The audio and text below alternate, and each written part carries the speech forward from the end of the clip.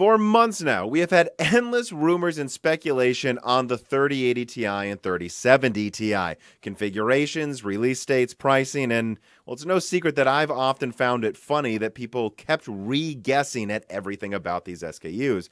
The fact of the matter was, until everything was double or triple confirmed, guessing, from my perspective, was just a waste of time. Like the 3080 Ti, guys, it's just GA102. Nvidia can cut down the 3090 a little more and release it with whatever VRAM capacity they want, whenever they want. It could have launched a month ago if Nvidia wanted to.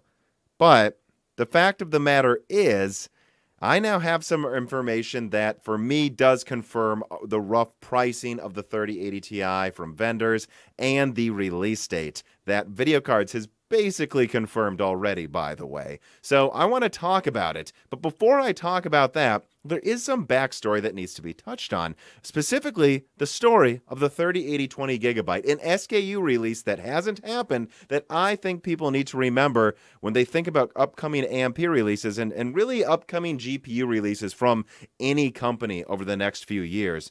So the 3080 20GB, this was a real SKU. It was on roadmaps that have leaked before, and it was going to release in early December 2020 to head off the 6900 XT. In fact, a funny thing to bring up is that I know someone that confirmed to me that some boxes from AIBs with the 3080 20GB SKU moniker on it were already being printed by the time Nvidia finally pulled the plug on that SKU. You see, Nvidia expected AMD's top Navi 21 SKUs to, at best, trade blows with the 3080. And deep down, I think Nvidia expected the 3080 to have a firm at least 5% lead over whatever AMD released in the top end.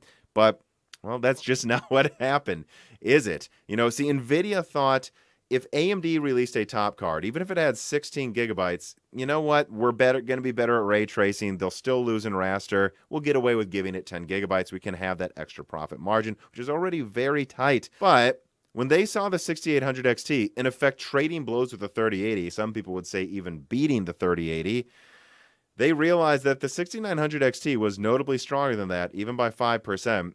A higher VRAM model just wouldn't make sense. You see, the 3080 20GB was at best going to have like an extra SM or two enabled over the 3080 10GB, but then come with 20 gigabytes so Nvidia could claim, yeah, you know what though, we're still a little bit stronger and we still have a little bit more VRAM than the 6900 XT.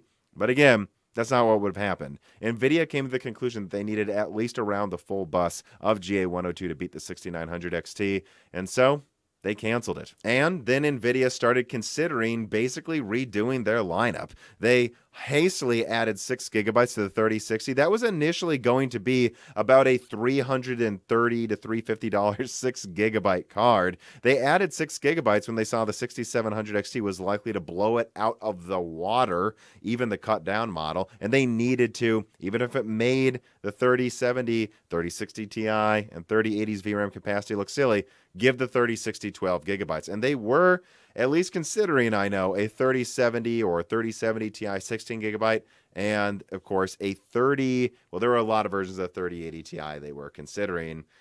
But then one thing became obvious after the 3060 launch and the 6700 XT launch. People were just going to buy any cards you put on the market right now. And in fact, they were having trouble keeping up with demand, even after switching more of their volume to gamers instead of to miners, that they just didn't need the higher VRAM capacity. And so Nvidia waited. And, well, now I know that they are releasing a 3080 Ti. For sure, 100% confirmed, and it's coming out soon. So let me confirm what I know. Basically, from what my sources have told me, the 3080 Ti could pretty much be paper launched within a week if they wanted to. They just need to get the cards to people for benchmarking.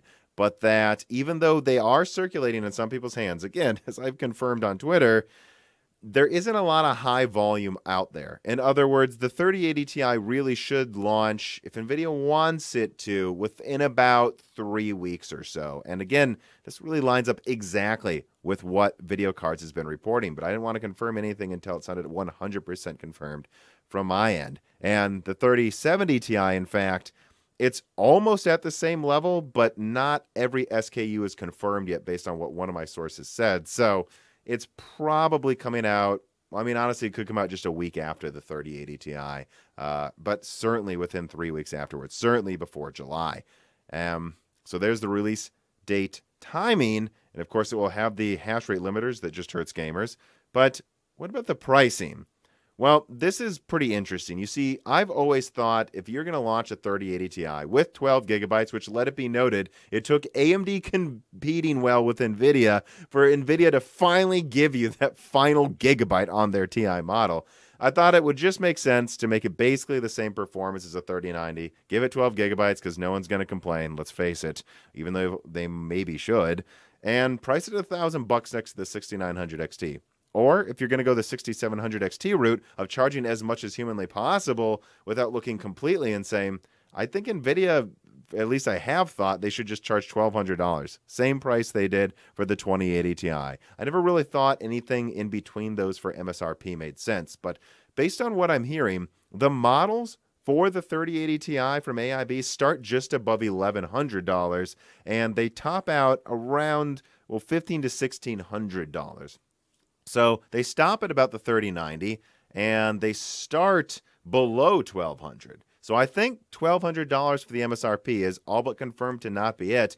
And considering a lot of AIB models, even rebrands of the reference 6700 XT started about, 10-20% more than what that was, I'm tempted to say that NVIDIA is probably going to go with about $1,000, $999 for the 3080 Ti. Just match the 6900 XT head on. Although, to be honest, you could certainly argue anything over $900 is crazy, considering it's just going to be like 9.5% stronger than the 3080 based on what I'm told. Oh, and although I can't confirm all of the SKUs for the 3070 Ti in terms of for AIB pricing, there are multiple models from AIBs that will be above the MSRP of the 3080. So, I mean, all I can say about the 3070 Ti MSRP is that you would think it should be $550 probably to $600, just priced right at the 6800's price. But that, yeah, AIBs are going to do what they did, if not worse, with the 6700 XT, which is to say, expect the 3070 Ti at launch from most AIBs to really be about the price of a lot of 3080 models, unfortunately.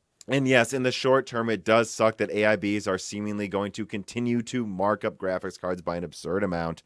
But I think the launch of these cards finally becoming firm signals to me that something's about to happen here with competition between AMD and NVIDIA, that more releases and software updates are coming than a lot of people earlier suspected would be happening. I want to talk about that because that's the most interesting part of this video for me, but before I do, let me quickly get through an ad from a sponsor. I'm proud to say that Skillshare is a sponsor of this video. Skillshare is an online learning community with thousands of inspiring classes for creative and curious people that allows its members to explore new skills, deepen existing passions, and get lost in creativity.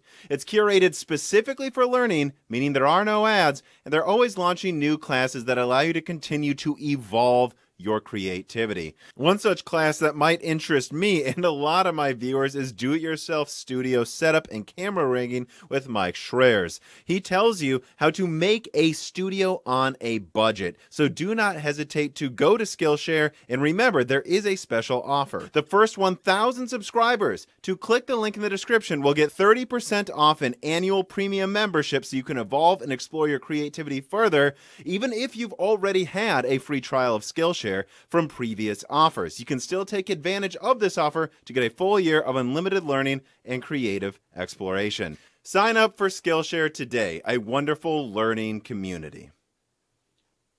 Good job. All right, go. Not that way. You can go downstairs now. Go. Go. Anyways, like I said before, NVIDIA could have launched a 3080 Ti or 3070 Ti whenever they wanted to in the past 5 months. So the interesting question, once you confirm when the 3080 Ti is coming out, is why right now? And why are you pricing it directly against your AMD competition when you know it would probably sell for $1,200? And that was the price of the 2080 Ti. Why are you accepting a discount on your almost full 102 die that you weren't willing to do with the previous generation? And I think there's really two main reasons why NVIDIA would do this.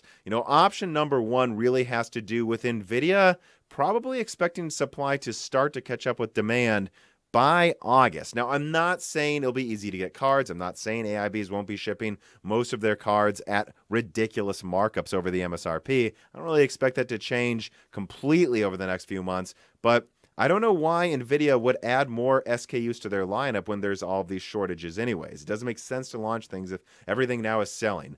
They would only do this if they thought supply was going to catch up with demand a little bit, and furthermore, if they knew only so many people who really just want like a 3060, a 3050 Ti, or the AMD counterpart, a 6600 XT, would be willing to buy 3070. Not everyone's going to be willing to just go, oh, I can't get a hold of like a 3060 Ti, so I'm just going to buckle and buy a 3080. Not everyone will do that, and so that's what I think it is. I think NVIDIA actually does possibly expect supply to catch up with demand, not completely, but more so than what it is now, and that they need to have all price points serviced. From the 3090 down to the 3050 Ti, they better have every SKU ready ahead of time. You don't want to be caught with your pants down with cards sitting on store shelves. Once that happens, you want every price point ready to go. And then there's option number 2, and I think this one is the more exciting option. I think there's a good chance NVIDIA expects AMD to go to direct war with their software support sooner than I think a lot of people are expecting. People would be good to remember that at launch, the 6800 XT I reviewed honestly couldn't do almost anything as well as its Ampere counterparts besides gaming. I mean, I had broken renders, and I talked to other people that did as well. But with my 6700 XT review that just came out, I confirmed that, well, it wasn't always as good as its Ampere counterparts at non-gaming tasks. It was much closer than before, and I had 0 errors or problems using applications with hardware acceleration. That AMD software, at least for creator purposes, was catching up, and it wasn't a bad option anymore. There's that. Then there's honestly something that I gotta say I did not personally see coming this soon. Anyone remember that rumor that AMD would have a DLSS competitor against NVIDIA by March? Yeah, that turned out to not be true, and based on every source I've talked to, that info probably came from a bullshit source. So that one was false. It turned out to be false, and there's no evidence it ever came from anything real. There was no way AMD was ready by Q1 to have a DLSS competitor.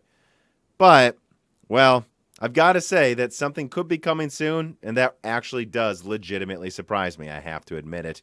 Let's be honest. If we look back at an interview with Scott Herkelman about Fidelity FX, back then he did publicly confirm something interesting, that it would possibly be coming out to everyone, including not just vendors on desktop, but to consoles. And I thought it was a brilliant idea. I'm not sure how many console games would make use of it outside of their own proprietary solutions they've been using for a while, like checkerboarding, but that, yeah, having it so that everyone, maybe even NVIDIA's own cards, uses AMD's solution means that devs are likely to just not bother with DLSS if AMD can make a competitor to DLSS that works on everything. But he also said multiple things that to me seem to indicate that AMD's FSR was more of a fall release than a summer release.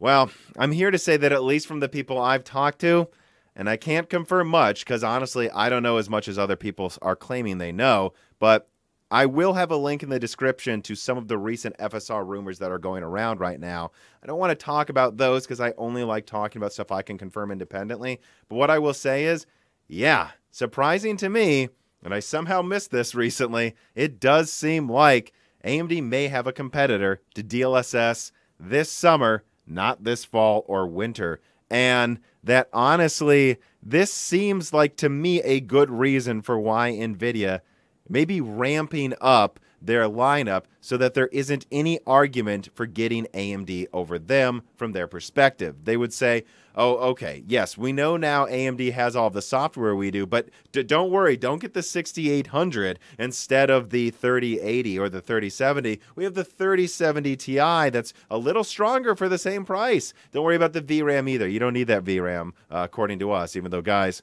look at recent releases. You need the VRAM.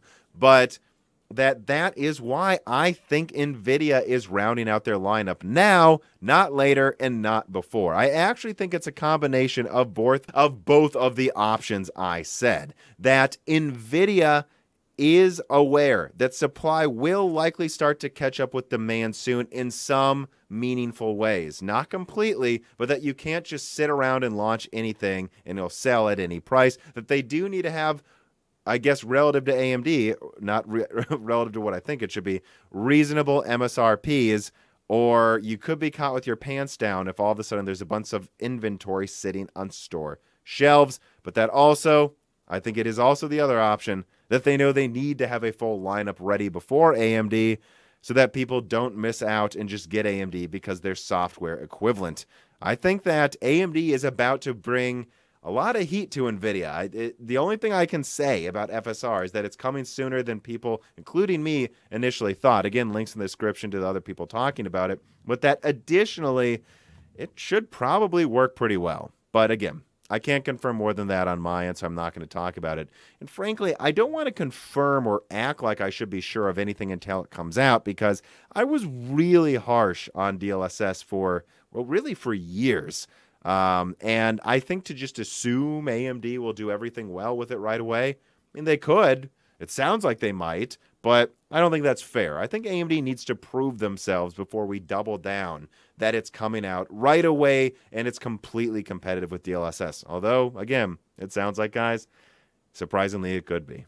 And honestly, you could almost come to the conclusion that AMD getting FSR ready to go all of the sudden, will being hush-hush about it, is a bit of them knowing that supply may start to catch up with demand as well, and that once that happens, they better have a DLSS competitor ready to go before supply catches up with demand. Just like NVIDIA needs to service all price points before supply catches up with demand. All of this is to say, I do not think things are going to be great right away.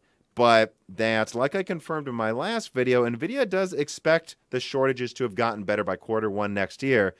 That what I'm seeing from both AMD and NVIDIA is that they think it could happen a little sooner than that as well, and they want to be ready. I think competition between these companies is finally going to heat up. I mean, let's be honest, there hasn't been competition when you're competing with supply, not each other. But that they will be probably competing with each other soon.